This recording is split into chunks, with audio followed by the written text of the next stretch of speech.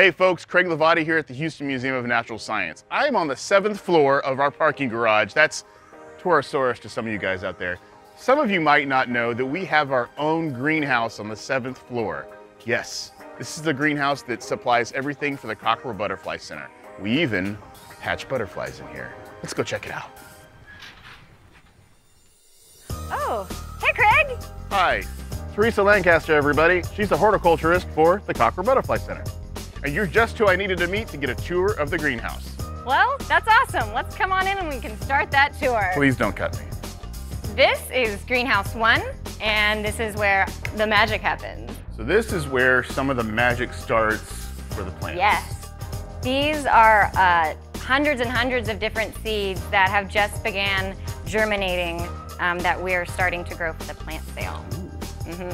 So there's lots of tiny little plants. The dill's starting to come up. You can see it's so tiny.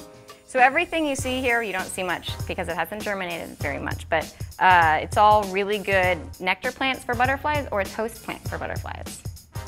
Now, when a plant is this small, do you ever give them sort of like, motivational speeches? They need encouragement. You can do it. There we go. You grow, girl. You grow, girl. All right, now this plant looks pretty familiar. Who is this? Well, a lot of people don't see it in this stage of its life cycle. When you normally see this plant, it's about my height and is really stinky and is actually the biggest inflorescence in the world. Corpse flower. Yeah, it's the corpse flower when it's not in its blooming stage. It doesn't smell like anything. No. This is a Morpho Phallus titanum. This is the big corpse flower that everyone goes crazy about. But when she's not blooming, they only bloom like every 7 to 10 years. When she's not blooming, she's up here hanging out with me. I'm feeding her, getting her nice and fat. She's going into her hibernation stage. So you see her leaves are yellowing. She's getting kind of droopy. She's not dying. Don't get upset or sad, Craig. She's gonna come back. We need another corpse flower though at the museum. She's gonna come back. Well, I'm feeding her, and hopefully this year or next year we'll get a stinky bloom from her. It's a single leaflet. This isn't a tree with bark. It's one single leaflet. I don't even know if you understand what I'm saying. Like, this is a single leaflet. Yeah. This is like a gigantic, weird plant that exists in the world. So I want to show you on a much smaller scale what's going on underneath the ground with this Morpho Phallus. This is a different species. The flower is only about this big. Still cute though. This is what's going on underneath the soil. So it's actually has very, very little roots, and so it's just incredible how big it gets, and then it's like this, like the shape of a bowl that you can fit in your hand.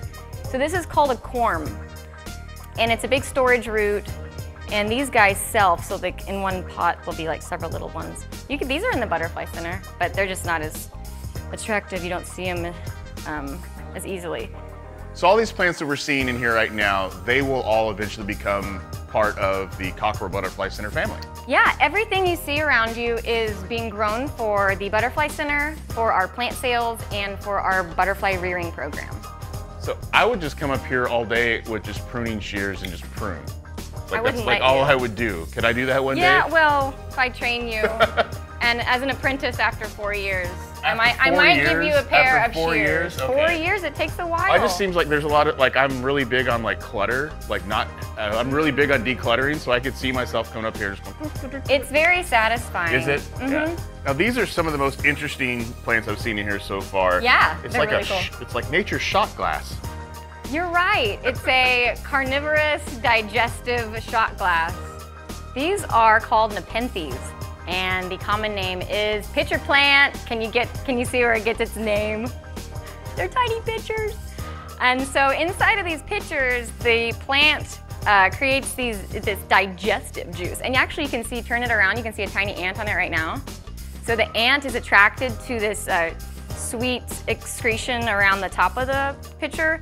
It falls in and gets digested. Let's just pour this out and see what we see in here. So take a good look, really get in there. What do you see? Ants, bugs, life. Doesn't really smell like anything. Don't drink it. Don't drink it! So we actually have trying to waft it. A bunch of really fat Drosophila, which are, common name, Bugs. Bye. I've been watching too much Parks and Rec. So we have a bunch of, ants, and then there's a chrysopteran, there's a cricket, big cockroaches. It's pretty incredible. This plant can digest a cockroach body, which cockroaches can seemingly survive like explosions and atomic bombs, but this plant right here can digest that. This whole table we've been working on since last summer, and it is a it's a host plant for the Pipevine Swallowtail. And it just makes me so happy to see so much host plant, because this is so hard to find in Houston. A plant grown specifically for caterpillars that has not been treated with deadly chemicals that kill the caterpillars. And all of this is going to be at the plant sale, and it's looking so good. Very excited. All right, I know what this is. This is milkweed for butterflies for Monarchs. Yes! Tell me more. It's red and yellow. So what's so great about milkweed? They feed the dairy butterfly.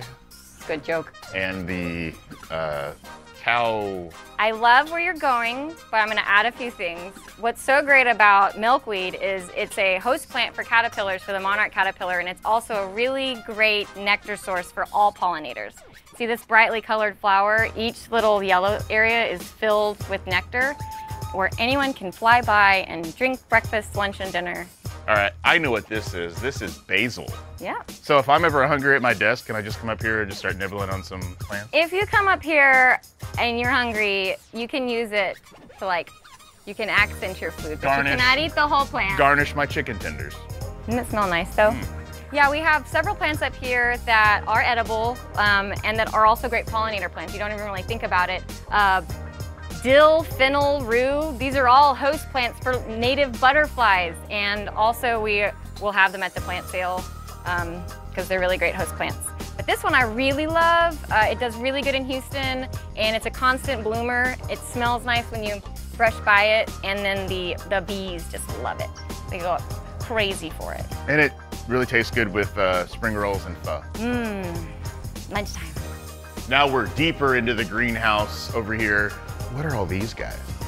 This is, these are all plants for the butterflies. So this is the host plant for the heliconius. It's a genus of butterfly, and they can totally annihilate a plant in just a few days. So we have to constantly switch out plants. So these are resting and out of the arms and mouths of the caterpillars, and then we'll rotate them out of our flight cage. Can we see the butterflies now? You guys want to see some butterflies? Miss Theresa, why are those two butterflies hugging? They are mating, Craig. It happens a lot, and it's how we get more butterflies. All right, now all of a sudden, butterflies just started to come over here. They're starting to surround you. But you know what that could mean? Well, butterflies are attracted to dirt and sweat. So. All right, we got all the butterflies over here eating now, having a good time. Sort of like a butterfly golden corral. It is like a buffet, and we have all of their favorite foods here. Pintas are a staple, should be a staple in any pollinator garden, but we use it a lot because it flowers year-round and provides really stable nectar for our butterflies. But up here, in the past 2 or 3 years, we've really increased our butterfly production. We call it rearing, butterfly rearing. And we are seeing fantastic results. These are all going to be future Butterfly Center butterflies, and they're hard at work making more butterflies for us. I understand that you guys also import a lot of these from other parts of the world. We do import most of our butterflies and most of the butterflies that you'll see in the Butterfly Center, but we have begun just rearing as much as we can, but because of space and host plant, we can only do so many. So right now we're doing, everything in here is a heliconius butterfly. It's a genus.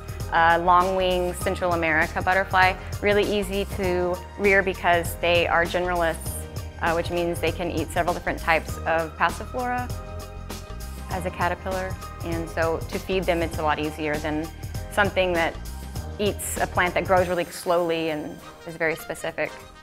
This is one of my favorite caterpillars. It's a zebra longwing, Heliconius cheritonia, but their little faces, I don't know, can you see the face? It looks like they're wearing little masks, I don't know why, it always reminds me of Insane Clown Posse. Whoop whoop.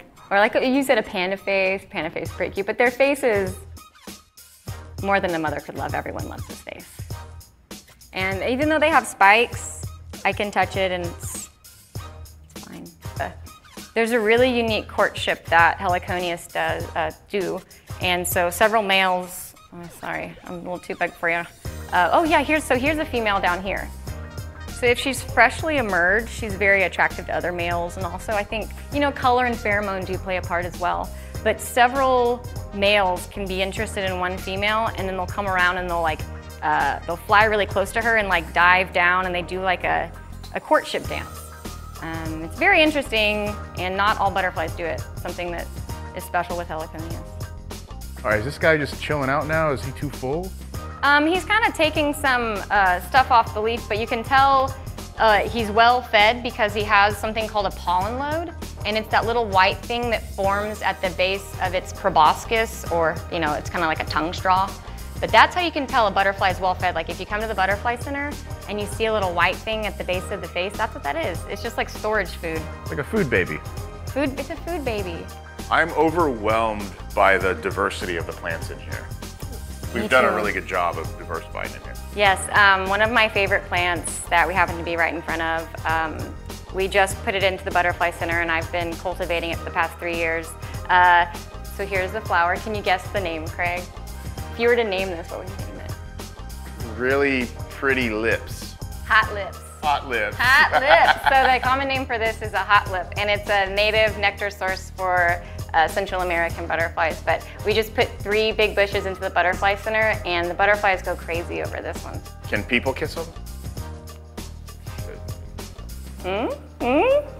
Not today. I've always heard that plants love music. What do you play music in here for these plants? We play a few things for them. The butterflies and the plants seem to really respond to Daft Punk and Fleetwood Mac, actually.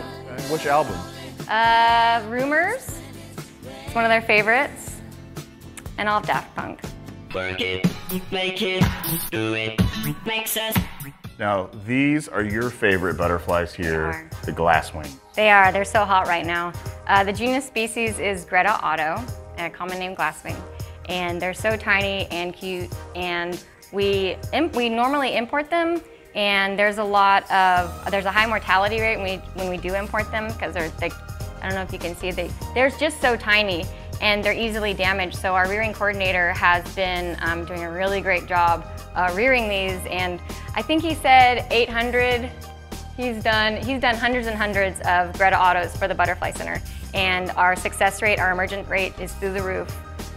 So it's one of the great things that we're doing here, but they're my favorite. You can see through them. They're pretty. Yeah. There you have it, folks. I hope you enjoyed this little behind-the-scenes tour of the greenhouse here at the Houston Museum of Natural Science. You can see a lot of these plants inside the Cockrell Butterfly Center. Bye, Craig! Horticulture. Horticulturist. Horticulturist. Horticulturalist. There's 2 ways you can say it. Horticulturist. Horticulture. Culture. Uh-oh. Horticulturalist. Horticulturalist.